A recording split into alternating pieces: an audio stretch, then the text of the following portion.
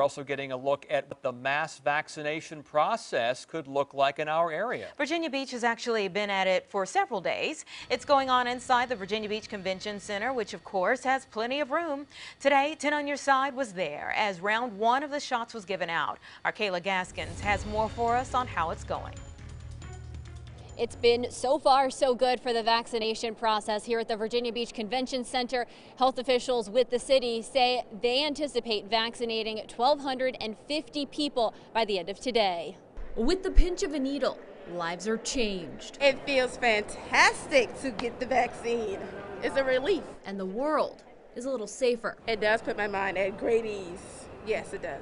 Virginia Beach is still in phase 1A, meaning the focus is on frontline healthcare workers.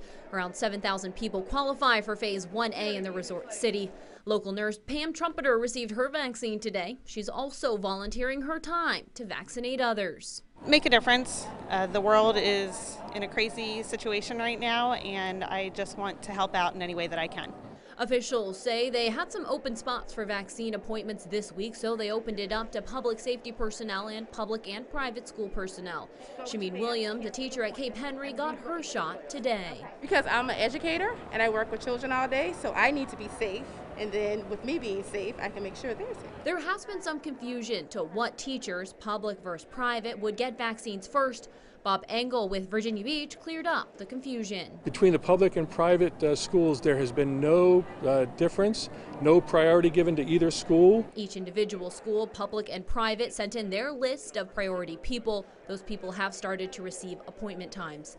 Next week, officials plan to fully move into phase 1B, which includes people like police, firefighters, teachers, and grocery store workers. We estimate Tier 1B to be approximately 120,000 people. So that is quite a monumental job we're going to have to vaccinate that many people. Phase 1B is expected to take about 2 months to complete. As efforts expand, Engel says they'll give out 5,000 shots a day. In Virginia Beach, I'm Kayla Gaskins, 10 on Your Side. And several